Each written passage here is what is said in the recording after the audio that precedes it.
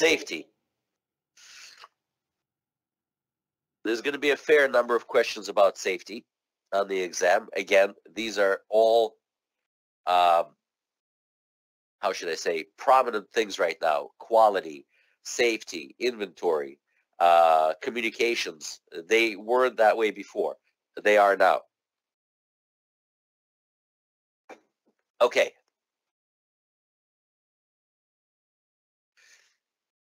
One thing that the good people who wrote the book want you to know. They want you to know that central service technicians must be responsible for working safely and understanding the hazards.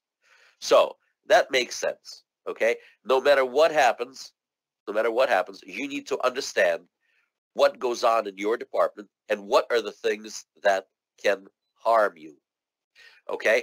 And they break down for us that there are 3 different types of occupational hazards that affect you, the employee of the sterile processing department, while you're in there. So there are 3 types of hazards in sterile processing. They are physical, chemical, and biological.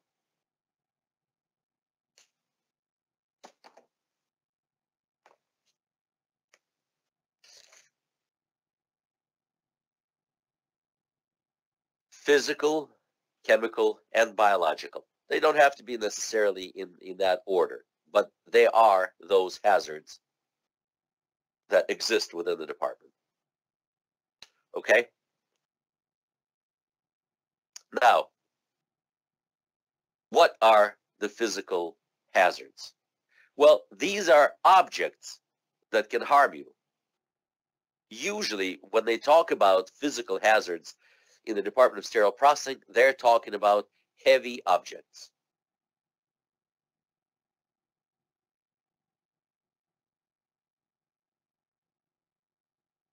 Okay? What would be an example of a heavy object? Well, how about a big box of stainless steel surgical instruments? Heavy objects. Big box of surgical instruments. That's an example. To be honest with you, it doesn't really have to be even a big box.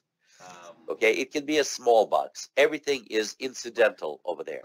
Okay, so sometimes even the smallest things can really screw you up.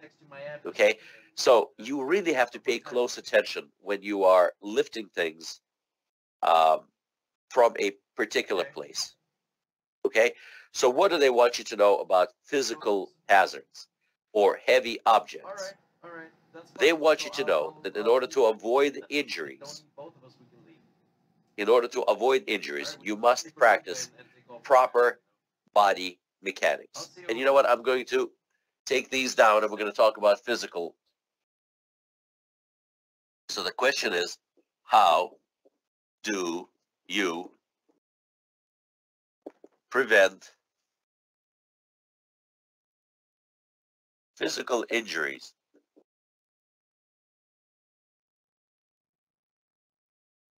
due to heavy objects? That's a question.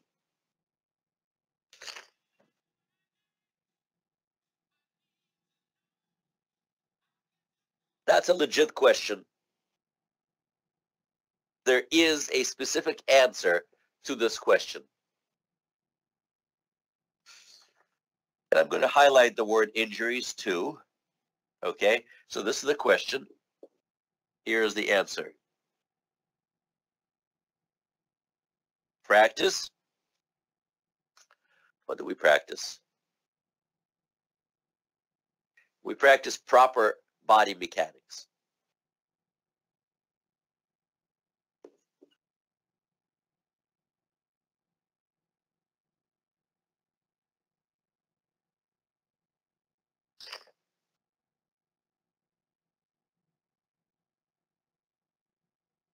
there's all sorts of stuff that goes into practicing proper body mechanics. Okay, luckily they don't get into that on the exam, so we don't really have to talk about it too much. All right, I don't want to put too much stuff on the board because it's not going to be in the exam, because I keep telling you that whatever goes on the board is going to be on the exam. Okay, so I'm not going to discuss it too much and put too many things on the board about this, because they're simply not going to be in the exam. But one thing that I should tell you is about the proper lifting techniques. Okay, one thing that you shouldn't do is that you shouldn't lean over to get something. Okay, you should always squat down and, you know, making sure to keep your back straight.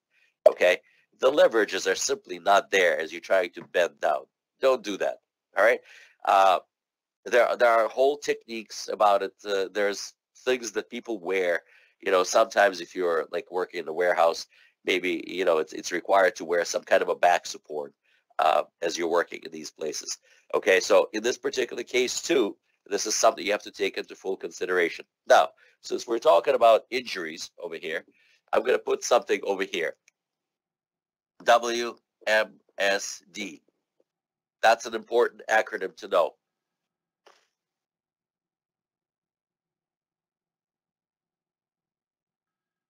So what is a WMSD? Well, it stands for work-related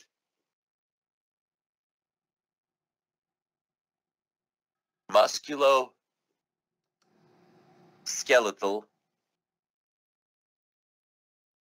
disorder. WMSD.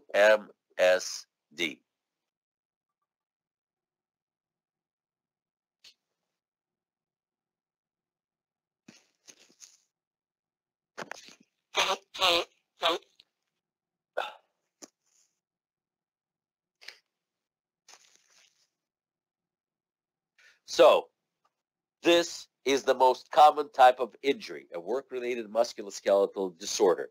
Okay, it doesn't really have a true definition, but for anyone who ever had a lower back pain, okay, from doing some manual labor, you already know what a WMSD is. Okay, for people who work with their hands, like people who used to type a lot, used to develop carpal tunnel syndrome. Okay, everybody's heard of that somehow. Okay, some of you maybe even had surgery to relieve that condition, you know, whatever the case may be. Okay, as a result of repetitive tasks that you do over and over again, your body becomes, how should I say, injured from that. Okay, and that's what a WMSD is. It's not one particular disorder. It could be many different things, but it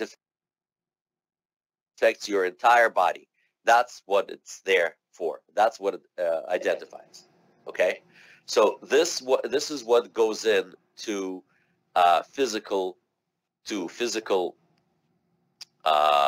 hazards. Okay, now there's one other word that we need to slip in when we're discussing physical hazards.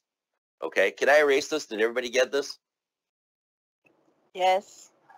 Okay. In order to avoid WMSD and physical injuries, one thing that people need to practice or develop is something called ergonomics. I'm sure we have heard of this word, especially when it pertains to buying a new car, and they keep telling you about the ergonomically designed seats. And, you know, you buy these new chairs out there. There's all sorts of fancy stores. There used to be, like, I think it's still around. There's a store called Relax the Back, or some other, you know, some other stores like that. They keep selling this new type of furniture that's supposed to be really good for you. You know, take the strain off of your lower back, and everything is ergonomics, ergonomics, ergonomics. Well, you may not have had a true definition of the word ergonomics, but you understand that, hey, ergonomics is something that makes it comfortable for you. Okay? And so, with that in mind, they really want you to know what ergonomics actually is. So let me say it a couple of times, and then I'll write it down. Okay, ready? Ergonomics. Ergonomics is the process of changing work conditions to reduce employee stress. Once again, the process of changing work conditions to reduce employee stress. Ergonomics. Yeah. The process Charlie, trust me on this one. of changing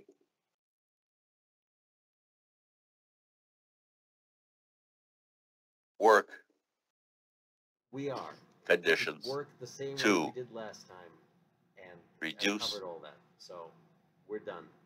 employee stress. What does that mean? What does that mean? Yeah. Well, I can take a look as to what they are, but Well, some of the people who it doesn't really kind of, mean stress like a wavering before psychological taking the stress. test yet, It means the stress so on your let's body. just move them over if it's That's not what it much, means. difficulty. So, what does that mean to us? Some people are preparing for exams. There's a fair amount of standing on your feet, depending on what part of the department you are in. Just move over. Okay. Right over. In some areas of the department, you have to spend a lot of time on your feet. In order for you to protect yourself, you guys remember, the employer is supposed to provide you with all sorts of interesting things, okay, I got you. to make sure that you have a safe work environment. This is where we are now. At the end of the day, if you don't take charge of your own health and well-being, ain't nobody else going to do it for you. Okay. Okay, so one of the things that you can change about your own environment is to have a most comfortable pair of shoes. Okay, a pair of shoes that will be dedicated to the department. And you cannot skimp on a shoe. Okay, do not buy an off-brand. Go for the quality shoe. Okay, you will spend a couple of $100s on a nice pair of sneakers, for example, right? Which is something that I recommend that you do get. All right, something that's going to give you plenty of support and softness where it counts, so you can spend time on your feet without hurting your back. Okay, but that's you.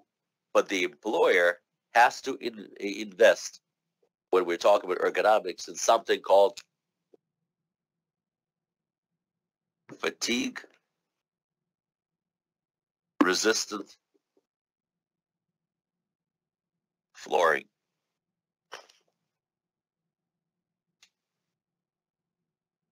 It's one of those things that goes into ergonomics. Appropriate chairs with good back support, that would be good too. Okay, and more importantly, the placement of how should I say, items which are most frequently used, items which are used more frequently, right? You put them in a place where you don't have to reach for them or bend down to get them. So the items that you use all the time should be within easy reach, okay? Things that run into repetitive motions, right? If you have to bend down to get something all the time, eventually your back is going to give.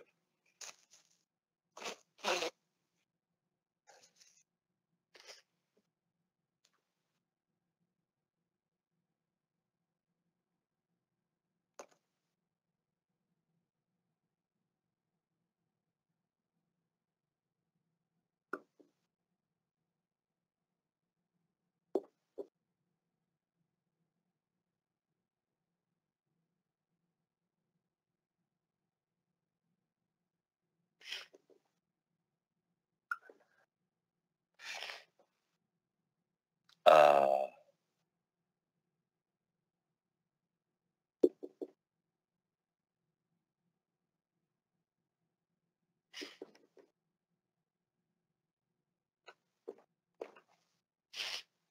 Very powerful statement, which is going to appear on the exam.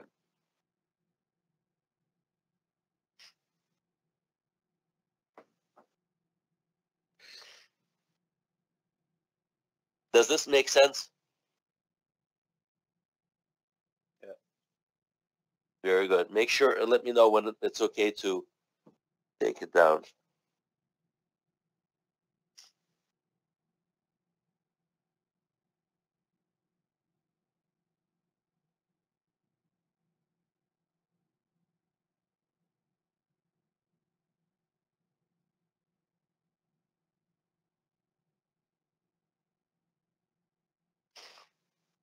Everybody all set with this? Do we understand the concept of physical hazard? Yes. Okay, Yes. excellent, excellent, excellent. Let's talk about biological hazard.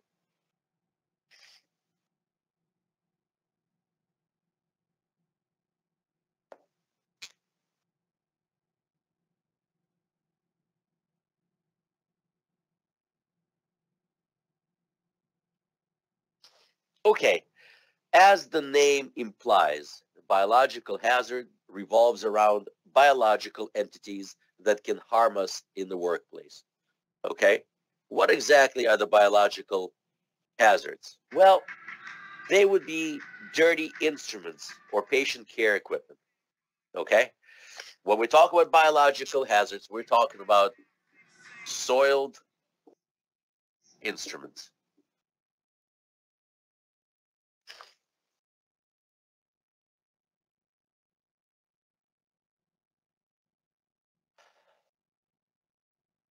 And here's an interesting word that comes in when we're talking about this. When we talk about soiled instruments, we're talking about the word that they invented called bioburden.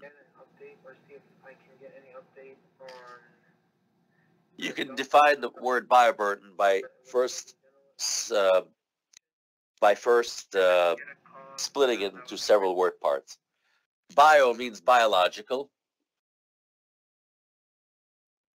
And when we talk about biological, we're thinking bacteria, viruses, and so on, right? And the word burden literally means a heavy load. So it's a heavy load of biological items, chunks of human flesh, liquids, and so on and so forth. Now, how does that affect us? Okay, well, oftentimes we're dealing with sharp surgical instruments.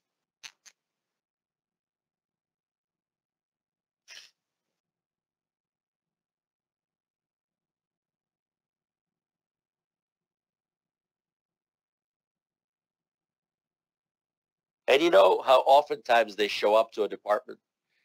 They show up to our department in a bucket covered with wet towels or sometimes water and sometimes all sorts of gunk and junk, whatever. They don't take their time and trouble, even though they should, to properly, prepare the instruments for us. Or sometimes when they do that and they cover them with special type of enzymatic foam, okay, they spray foam with detergents and enzymes, so they begin to eat away at the chunks of human flesh and tissues. Okay, and you don't see what's under that foam. So, what inexperienced or careless sterile process technicians do, even though they're wearing their personal protective equipment, they're going to go ahead and stick their hands into the bucket and begin to take stuff out and put it into the sink. So, folks, here is a cardinal rule to avoid injuries from biological entities. Okay? You know what? Let me say it first a couple of times, then I'll write it down. Do not stick your hands into anything that you cannot see. Don't stick your hands into anything that you cannot see.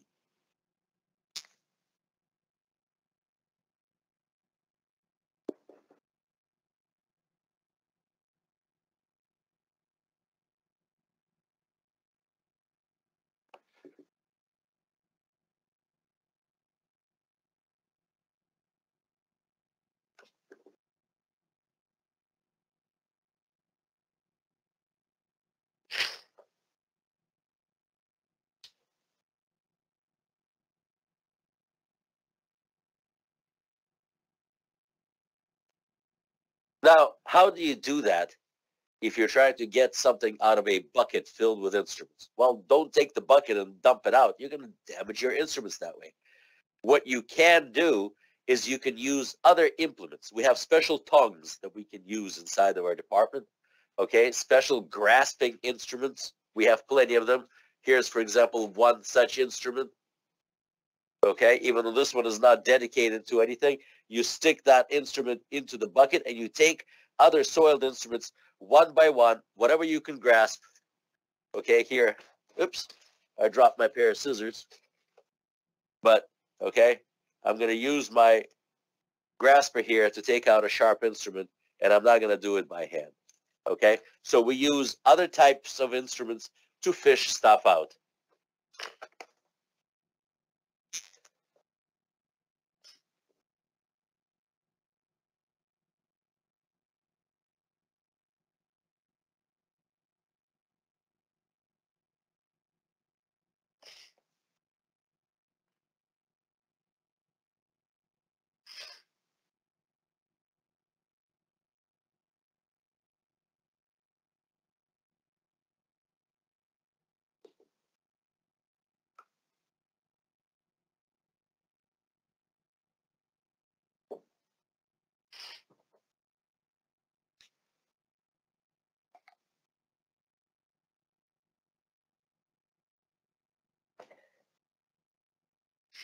Now, here's another word that you see throughout this program, and that's this, aerosol.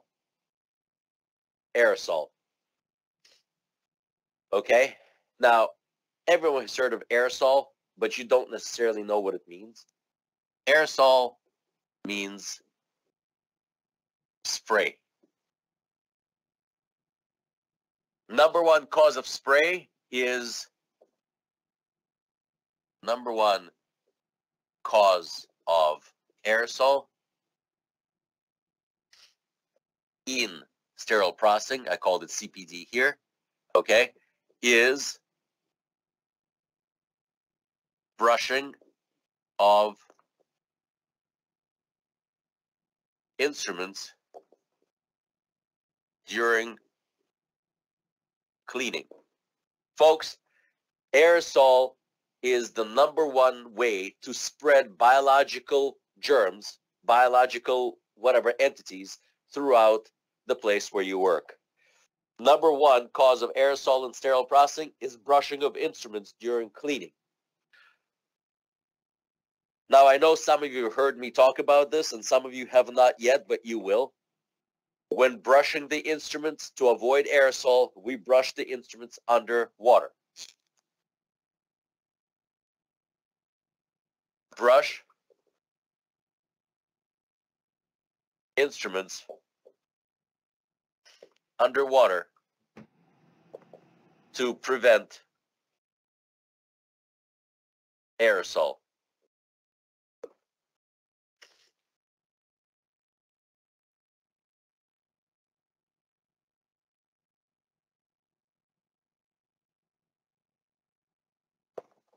Does this make sense?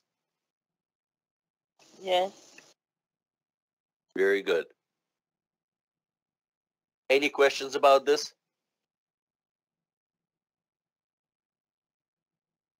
No. Okay. All right. That's good. It's pretty simple. It's pretty simple. Okay. Very good. Let's move on. Let's talk about chemical.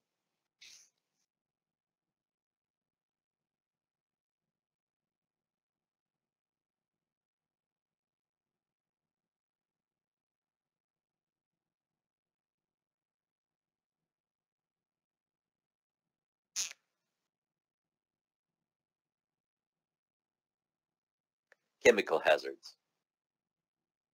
You know, it's everything we use in the department for cleaning, disinfection, and sterilization.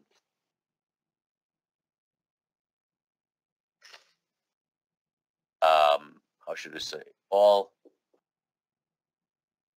chemicals that we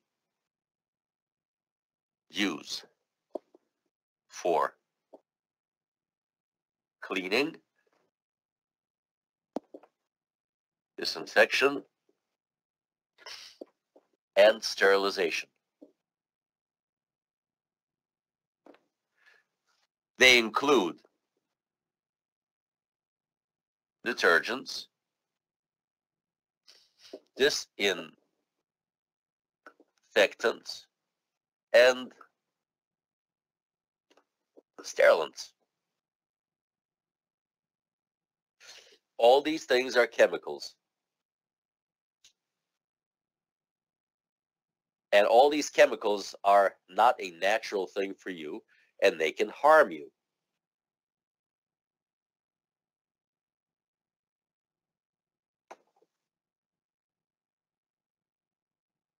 How do we avoid this?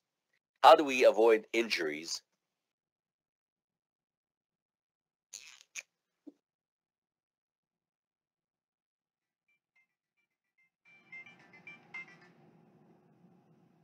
Yo.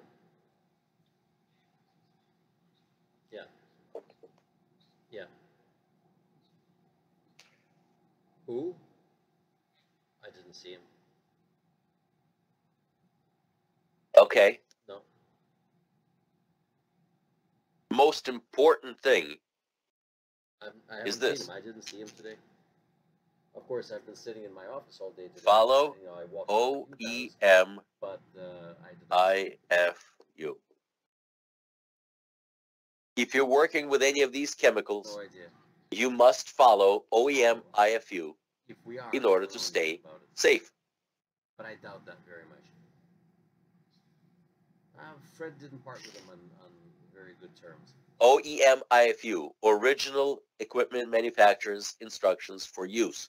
There is no better source for safety. All right.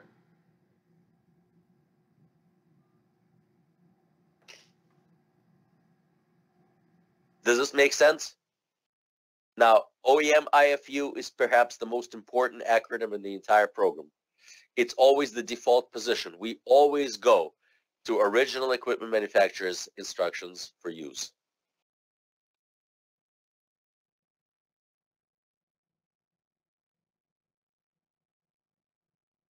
Okay?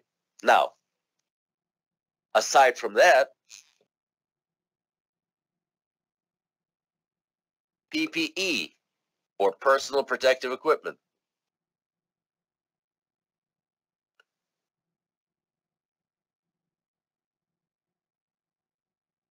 Personal protective equipment is something that we must treat seriously.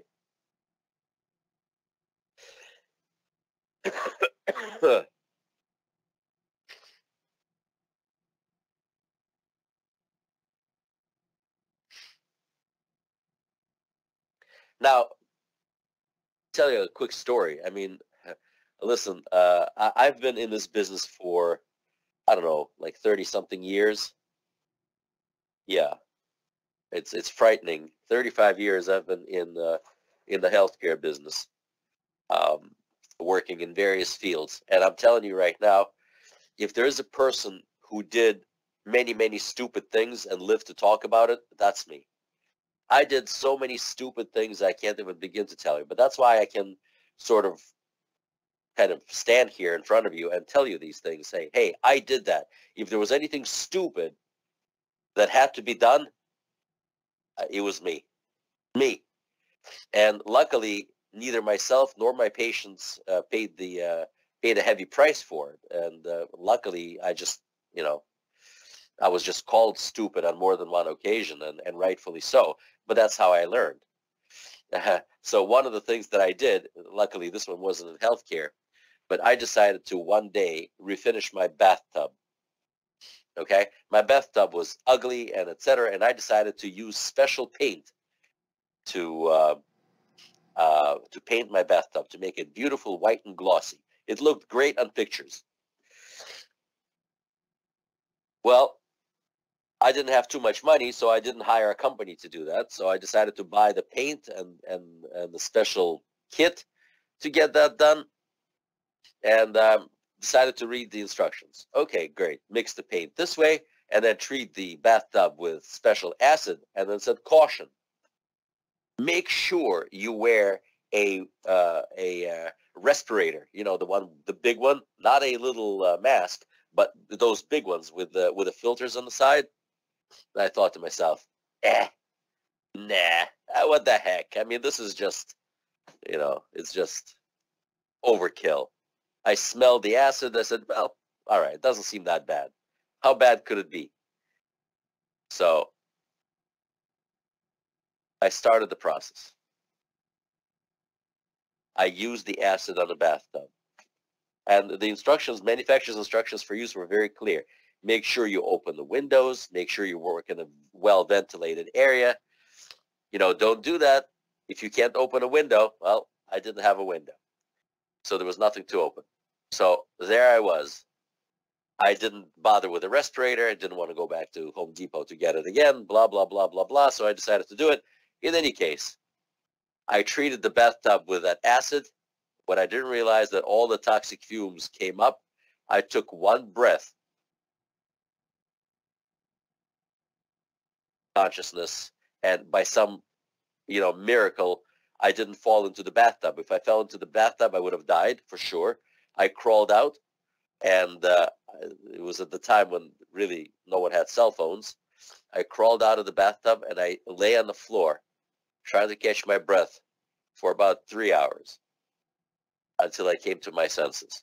Folks, I almost died because I didn't follow OEM IFU. So I'm telling you right now, when you're dealing with toxic chemicals, okay, and we'll be dealing a lot with them, you must remember that all of these toxic chemicals are also carcinogenic.